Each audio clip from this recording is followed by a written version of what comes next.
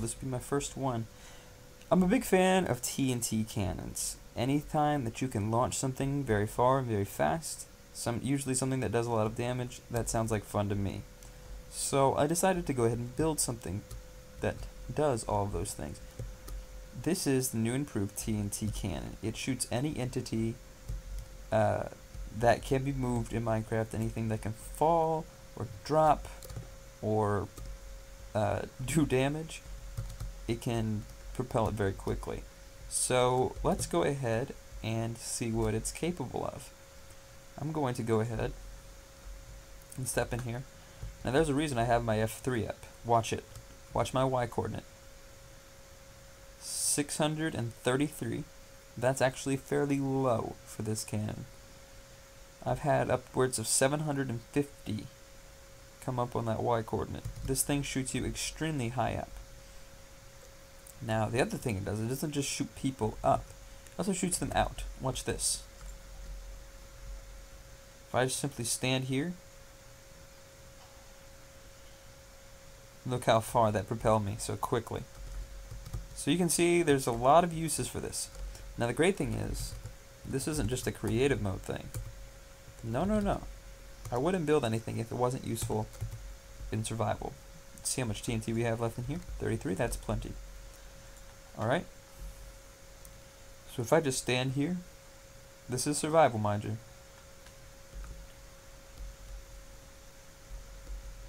Go very far, very fast. Let's turn on my game sounds real quick so you guys can hear what's going on. I was kind of turning them off because the TNT can get pretty loud, but if I just I think I've already adjusted the setting. Okay. So you can see how far it pulls me.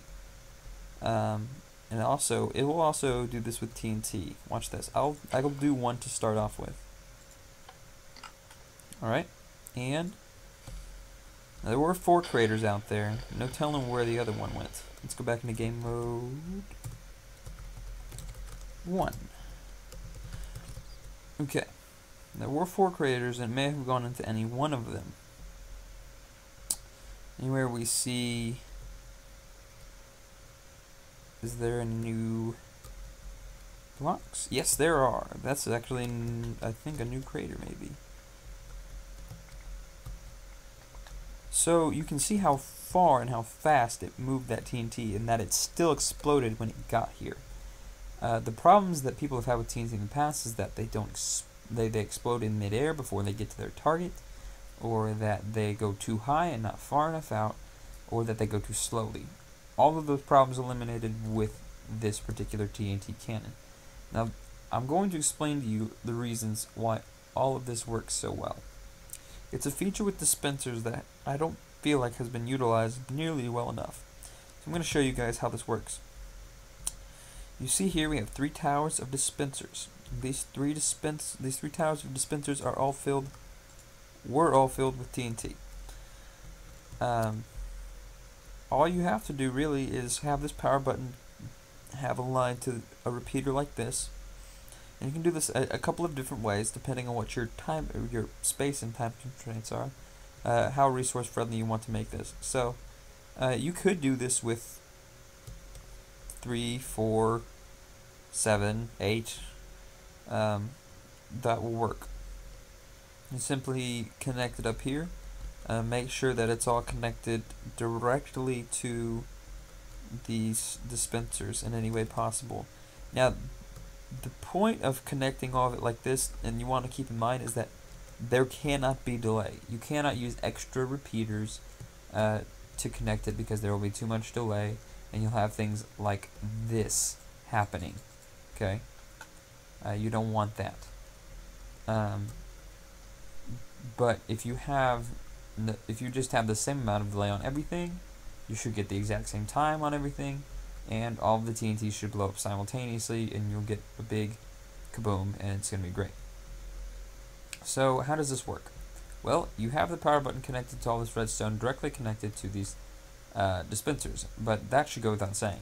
The rest of it is really TNT physics. For this one, let me go inside and show you guys.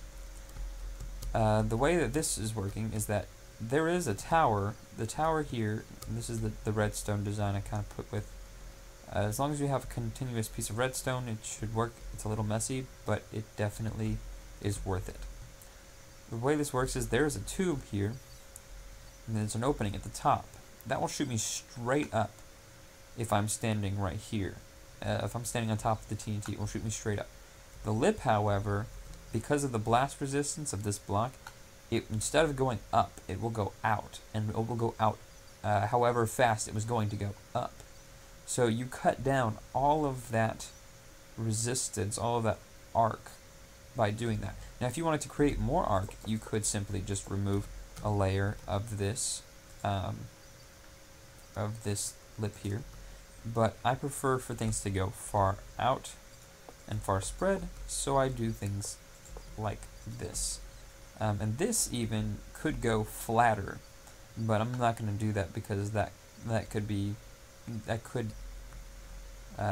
keep things from going the direction I want them to go, or the kind of distance I want them to go. But you don't have to just shoot one piece of TNT off. Matter of fact, you could do quite a few if you got creative with this. And this whole idea is just to give you guys ideas about how to build your own TNT cannon. But you could just like this, or even if you wanted to go up and stack them up here and have a way to light them all simultaneously and drop them down. You could have a tower identical to the one here, instead have these two missing, and so all the TNT would drop and you can just shoot tons of TNT out at one time. You could have maybe like 20 pieces of TNT shooting at a time, and that would be kind of ridiculous, and that would do so much damage and would be totally awesome. But I'm just going to show you guys what 2 pieces of TNT can do. And they're gone. Where did they go? Somewhere into the minefield that's over here. Now we're looking for broken blocks or shallow. That's pretty shallow. So it looks like one of them went here, and one of them went into this other crater here. I think a lot of them have gone into this little crater here. So that kind of gives you an idea of the distance. Now this will also shoot anvils, which is fantastic because anvils are also capable of doing a lot of damage, and people usually don't see them coming. So this is the kind of distance you get. Now I did not shoot this out of the blue one, made out of diamonds. Made this out of the test one that I showed you guys the design with. Now I didn't put a lip on it, so it kind of probably shot off pretty high and arched quite a bit. And this is the maximum distance we got. Right here is 656 is this one in the x coordinate, and I shot it off from. Let's go. And I'll show you guys where it was. 656 was where it was, and I shot it off at 839 to give you guys some of the distance. So this is just a stupid powerful TNT cannon. Mistakes you want to look out for: put water. Put two blocks of water. That's important as well, because if you don't put 2 blocks of water in front, and I'll show you what I mean. This one here, that's 1, and the one in front of it, that's 2. Otherwise, TNT can land on the block in front of it and blow up everything, and that would be bad. So put water in it, otherwise you get a crater this large, and that's bad. This is what happens when you delay it too much. you notice there's nothing here left. And then this is what happens when you try to ignite TNT and it blows up. The TNT you're trying to shoot, and the TNT blows up after what's the charge does, and that's not good because then you just have an explosion. But anyway, this is a very useful little tool, and I love that you can use it in survival.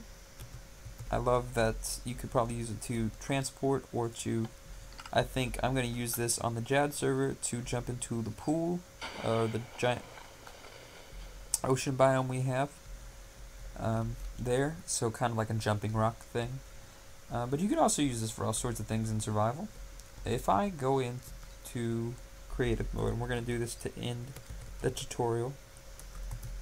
If I go into creative mode and I grab some of these, now before you say, but Jordan, you can't do that, you can't just throw ender pearls at the ground before you hit the ground.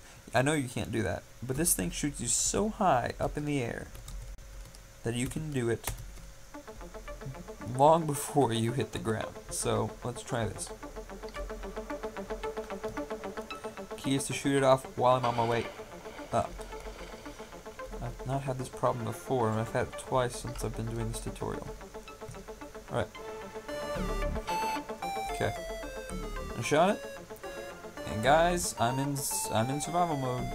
I'm gonna survive a 600 block fall just like that. Hope you guys enjoyed it. Hope you have fun building your TNT cannons. Let me know your ideas. Thanks. Like it, subscribe, and bye.